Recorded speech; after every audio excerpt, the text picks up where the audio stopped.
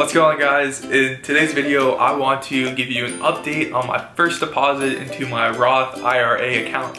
And if you don't know what a Roth IRA account is, it's just an investment account that allows you to kind of grow your money tax deferred. You pay your tax up front, and then the idea is at an older stage in your life, you make more money, so you should be taxed more, but because you pay the tax up front now, you kind of save money on that tax. That's a lot of tax stuff, which I'm not an expert in, but that's pretty much my understanding of it. So yeah, it's awesome because it's a main milestone on my journey to financial freedom and independence. And it really is just me setting the stepping stones and kind of laying the foundation for a good, stable retirement in the future. I also want to say we are at 78 subscribers. Thank you so much for the support. Truly, I've always wanted to start a YouTube channel. It's always been a dream of mine, and you guys are helping this dream come true.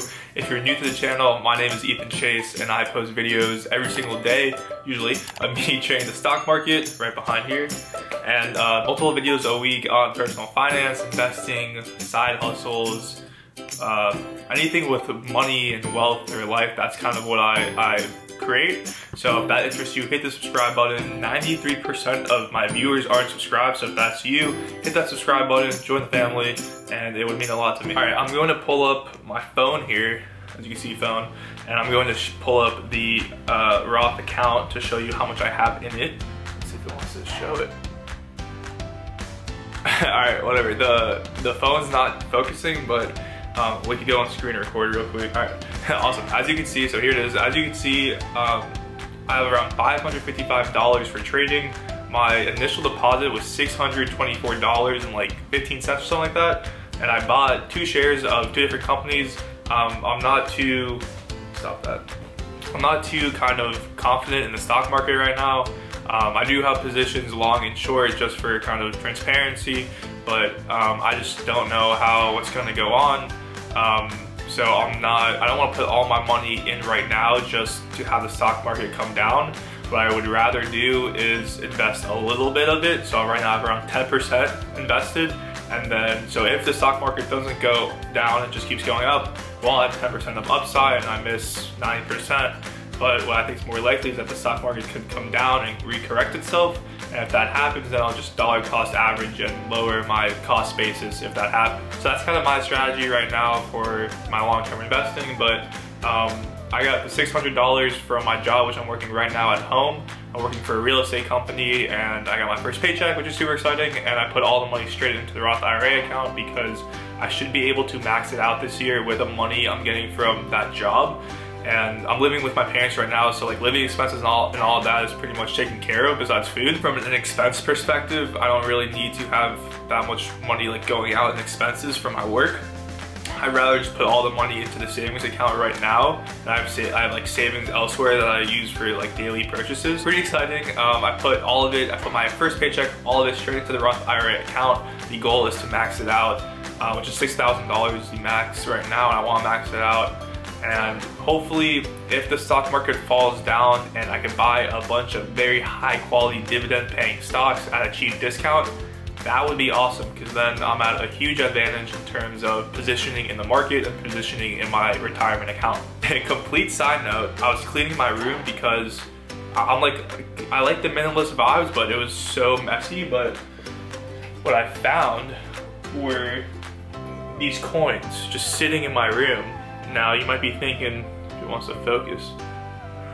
Oh, boom, there it is.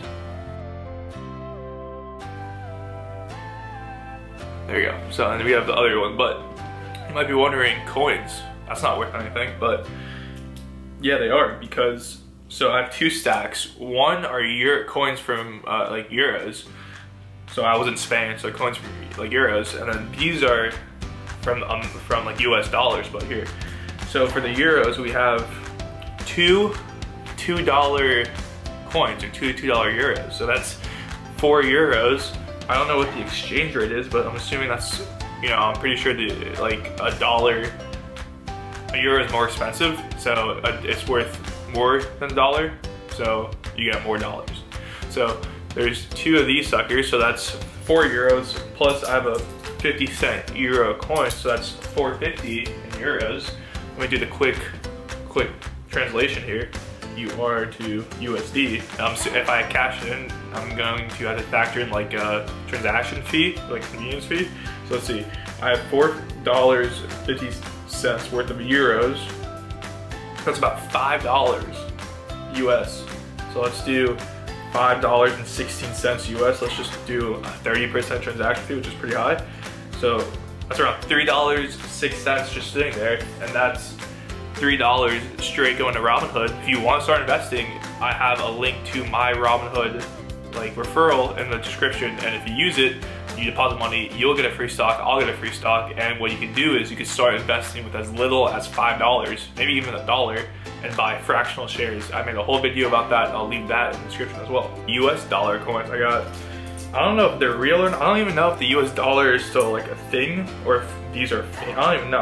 I'm gonna take them probably to a pawn shop or some sort of coin thing to find out, but I got 1, 2, 3, 4, 5, so that's $5 right here.